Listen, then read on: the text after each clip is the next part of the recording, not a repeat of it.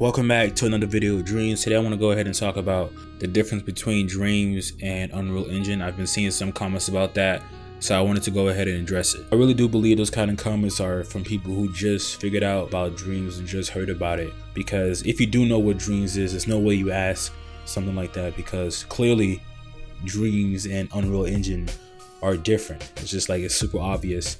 But if you just heard about Dreams, you heard it like a game engine, then I can understand why people ask that. So that's why I wanted to go ahead and make this video and explain the reason why they're different. So Unreal Engine is a game engine where you can go ahead and make games, and Dreams is a game engine where you can make full-on games. And with Dreams there's an and. With Unreal Engine and Unity there is no and. That's it. With Dreams there's an and. Okay, and there's music tools, art tools, sculpting, multiplayer campaign, has PS4 supported. There's just so much that Dreams is, because Media Molecule are trying to make a platform with Dreams, and that's just what it is. It's a place where you can go ahead and make any kind of content you want, that also being full-on video games. The reason why people are looking at it as just a game engine is because you can make full-on video games, but there's so much more to what Dreams is. It's an all-in-one package, a platform. It's so much more than just a game engine. Now people say that because it's just a lot easier to kind of explain to people what Dreams is, because it's so overwhelming, but in a good way. It's just easier to just say, hey, it's a game engine. You know, it's like, oh, okay, so you can make games. But the problem with that is that it kind of does still put people off, because it's like, oh, I've heard of game engines like Unreal. I'm not interested in coding or anything like that, so I don't think this is for me. But there's more. It's not just that. You can actually play people's games as well. You don't have to do any coding. It's just like, there's so much with Dreams. There's so much. It's the hardest thing to explain, but because it's just so ambitious and amazing. And that's why I always say that Dreams is probably going to be hard to market at first, because it's just so big. It's so big, but it's amazing, right? But when it clicks, then you realize the potential of Dreams, then you're like, whoa, wait a second. There's no way this game is real. You know, it's just so ambitious. And the fact that you can do just about anything you want.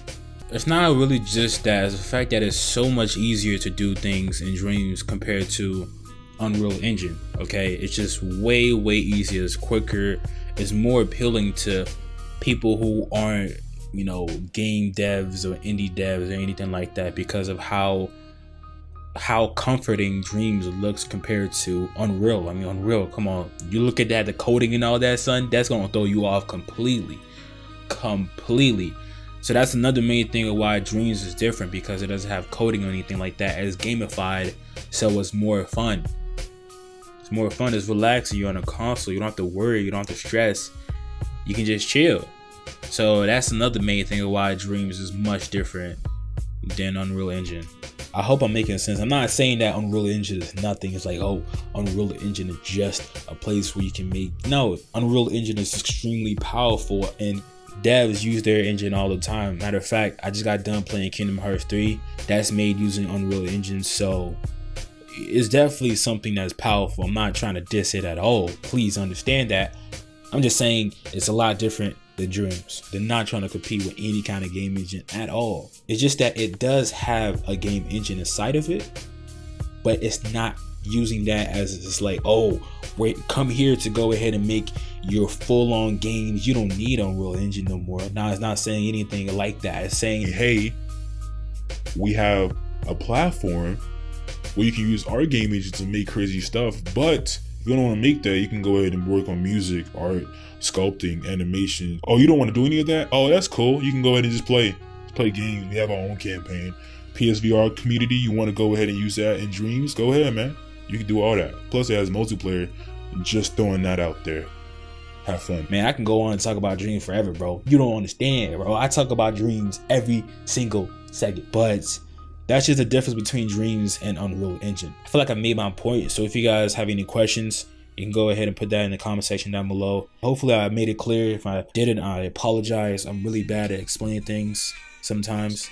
But yeah, thank you guys for watching this video. I'd really appreciate it if you drop a like and subscribe if you're new here, trying to hit 1 billion subscribers by tomorrow. I'll catch you guys in the next one. Peace.